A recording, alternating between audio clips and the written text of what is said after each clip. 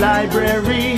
It's a place where I love to be. Look in a book, here's a story for you. Who makes stories when the day is through? Who makes stories when the day is through? Story makers, working through the night till the rising sun.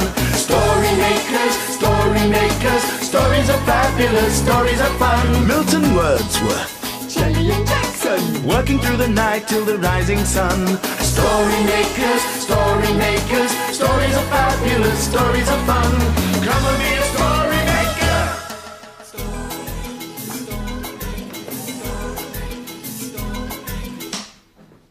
Story makers.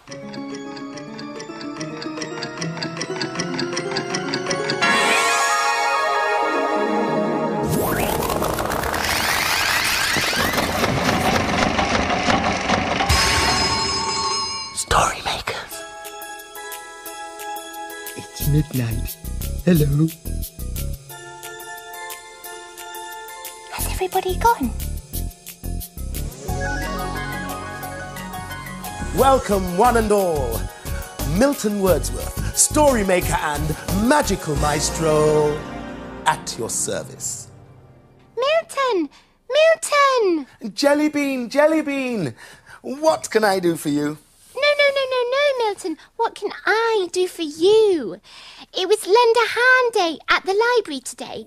That means you have to help someone and then you get a sticker. Oh, one of these, you mean? Yes. Is there anything I can do for you? Well, Jelly, you could help me put these books away to help out the librarian. Oh, okay. Yes, that would be very helpful, wouldn't it? You put those books over there, and these books over here, and those books here. Oh, anything you say, Jelly. Can I have my sticker now, please? I think you have to help a little more to earn a Lend a Hand sticker. Oh, okay. Well, I know. I'll help you put a sticker in the story machine. Excellent idea. Okay. There you go. There's your sticker. Oh. And this one's for the machine. In the machine. Please, can I help by saying the magic words? Of course you can, dear heart. Join in too. Imagine a story.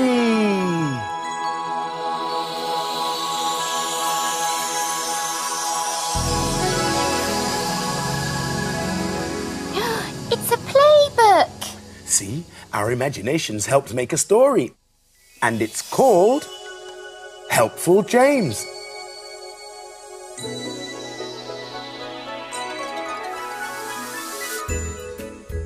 Mum was sitting down reading her book. A little hand appeared next to her and took the sticky tape that was lying on the table. Mum looked at James. "It's for my baby," James said. Dad was in the garden pulling out some weeds. A pair of legs with a box on top walked by. The box on legs turned to Dad. It was James. "It's for my baby," James said. Mum and Emily were reading a book when they felt a tug at their cushion. The cushion shot out from behind them. The cushion was attached to James. "It's for my baby," he said. Dad was taking a rest after all his weeding when he saw a large towel and James slide past. James did not even look round as he dragged the towel indoors. "It's for my baby," he said as he went inside the house. Mum and Dad saw James climb the stairs. "I wonder what he is doing." James was using the sticky tape to make sticky plasters. He made a box bed with the cushion. His baby wasn't feeling well. Mum and Dad had come upstairs to take a look. They had an idea. A hand opened the fridge door. Another hand took out the cake tub. James was still busy, a towel for a blanket, and his baby needed her doll. Mum and Dad tiptoed back upstairs. They had milk and cake. For baby, of course. There, finished. Hi, Jackson. What are you doing? Oh, well, the children did lots of space pictures today, and I've done one too. Oh, do you want me to help? I've been helping Milton, and he gave me this sticker. No, thank you, Jelly. No, the picture's finished. Now all we have to do is put it in the story machine to make a story. Oh, but I could colour your picture. It needs some colours. No, Jelly. I don't want any colour on this picture. Oh, okay. In it goes. Ooh. What was that? Just a few pens, Jackson, to make your story more colourful. I'm just lending a hand. But now you will have ruined the story. Oh, well, I can help you by saying the magic words if you like. No, thank you. I shall say it with the other story makers. Imagine a story.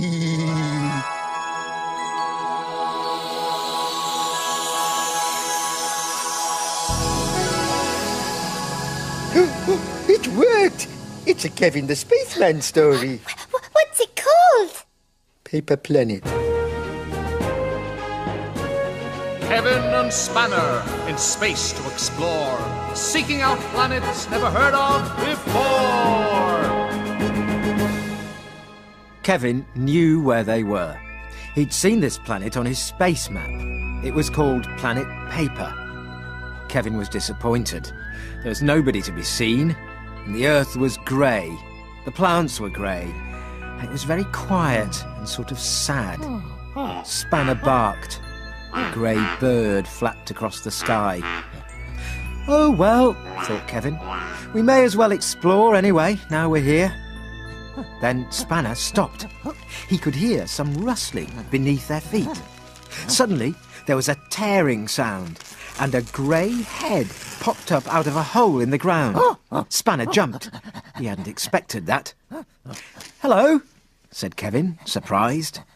Are you alone? A rustly voice whispered. Yes, said Kevin, and we're very friendly. The head climbed out of the hole. It was a paper person, holding hands with another paper person. Spanner couldn't believe his eyes. Before he knew it, there were 4 paper people standing in a long line. Are you in trouble? Inquired Kevin politely. We are, rustled the first person sadly. Some invader has stolen all our colours, added his friend. Life is very dull. Spanner barked in agreement. They put all the colours in a paper bag and buried it below ground. Because we're made of paper, we can't dig. Ruff, ruff, barked Spanner excitedly. Spanner's very good at digging, Kevin told them. I'm sure he'll find your colours. Spanner sniffed and sniffed, and then he stopped. He began to dig furiously. Grey paper flew everywhere. Suddenly, he stopped, stuck his nose in the hole, and brought out a grey paper bag. Spanner dragged the bag over to Kevin. Oh, could you open it, please? Rustled the paper people. Kevin opened the bag. There was a crackling swirl of colour. When everything cleared, the planet looked very colourful indeed. Hooray! Cheered the multicoloured paper people. How can we thank you? Spanner panted. Maybe they would reward him with a bone. Oh, it was nothing, Kevin said. We're happy to help. Come on, Spanner!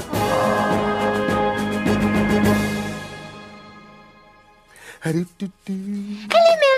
Hello, Jelly. Just doing a bit more tidying to help the librarian out. Oh, I think you should have a sticker for lending a hand. Good idea. Thank you, Jellykins. Oh, that's a nice picture. Is it the moon? It certainly looks like it. It's glorious.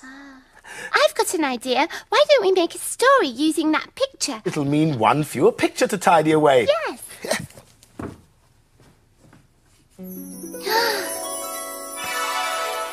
That's one less picture to tidy up. Are you ready with the magic words? Imagine, imagine, imagine a story.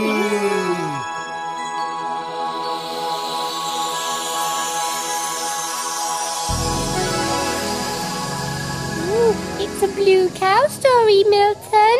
That's right. Blue Cow goes to the moon. In a field not far away is a herd of cows grazing quietly. One of the cows is most unusual. Blue Cow wonders about the big world beyond her field.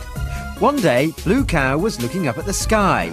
"Ooh, I wonder what it would be like to live on the moon." "She's off again," said the other cows. So, Blue Cow caught the bus that stops beside her field. "I'd like a ticket to the moon, please."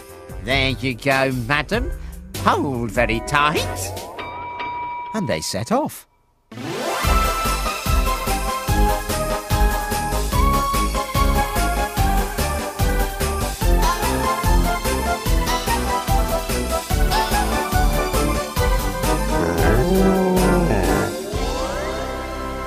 And then they arrived.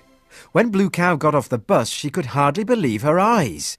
There was a huge rocket on a launch pad, and Blue Cow heard the countdown begin.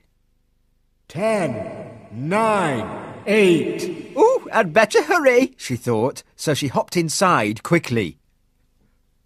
5, 4, 3, 2, 1... "Blast off!" And with a great roar, the rocket shot into space.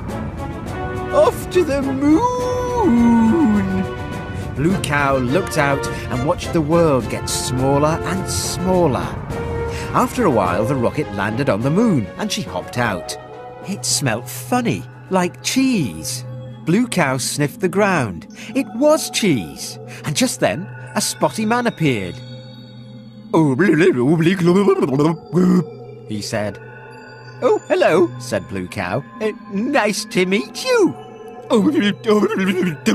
said the spotty man, and he handed her some tea.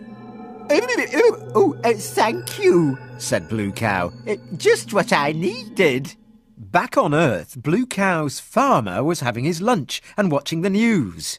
"Cow in space," said the headlines on one channel. "Blue Moon Cow," said another. The farmer switched off the television.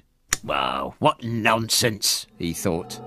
On the moon, the spotty man was showing Blue Cow around his garden. Blue Cow loved it, but soon she thought it was time to go home. "I think it's time to go home," she said. So she broke off a piece of cheese from the moon to eat on the journey. The spotty man waved goodbye as she got in the rocket, and he even did the countdown for her. Bye-bye, moon. I wonder why the moon smelt so strongly of cheese.